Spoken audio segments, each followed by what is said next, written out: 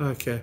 Now, just moving on to government announced yesterday that they've got this inquiry under Sir Jerry Mataparai looking into the civil defence response. And then obviously at the regional level, we've got an inquiry going on there as well.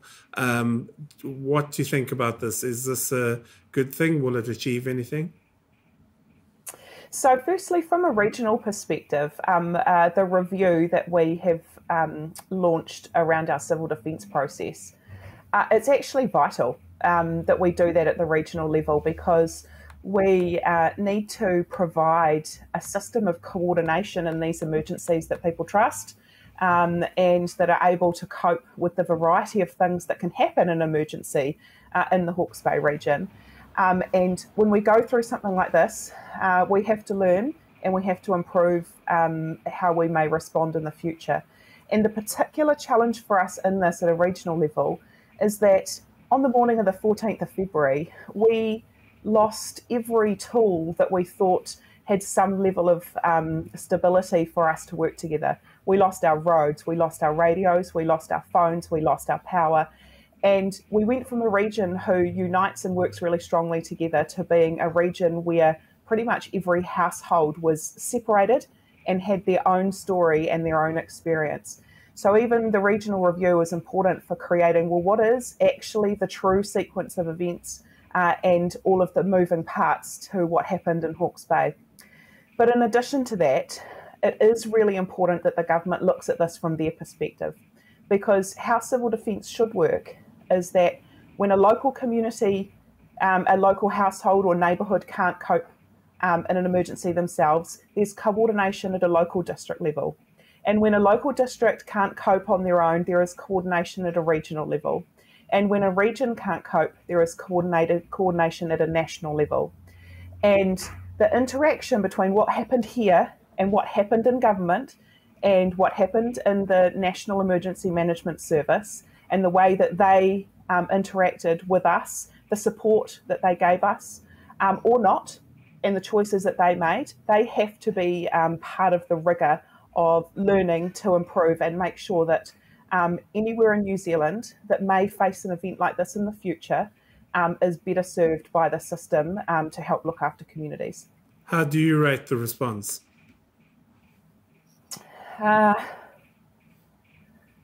It's very difficult to understand how to, would be actually how I'd look at that. Yeah. Because everyone went through something quite different. But 8 people lost their lives in our region. And if you just look at it from that perspective, that's not good enough. No. And we have to learn from that. Yeah. But we also have to remember that this was a natural event that nobody had any concept of what was bearing down on us. And overall, how we did manage to get through it was pretty remarkable. Yeah. Because, I mean, sometimes I think Central Hawke's Bay has been the forgotten story, if you like, of this. Because, I mean, you had Parongaha, which was quite severely impacted. How are things going there now? So I was in Parongaha yesterday. Just in terms of Central Hawke's Bay and their role in how everything's happened, in some ways we were lucky because we were still connected to the south and through to Palmerston North in a way that the rest of the region wasn't connected to the rest of the world. It meant that that we had connection and support and resources that could get to us a lot more easily.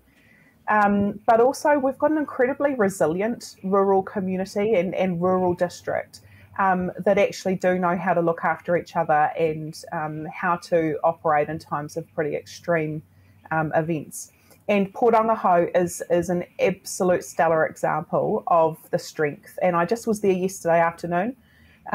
We have got an incredible task force of local people that have come together, local building apprentices, local support mechanisms. They've been supported by a collaboration between council and a whole number of government departments and are slowly rebuilding their dairy, which is a lifeline business, reopened last week, having been significantly flooded. and they have just incredibly stuck together, worked together day by day, continuing to rebuild and look after each other. And you just have to admire their incredible spirit. And they've led locally.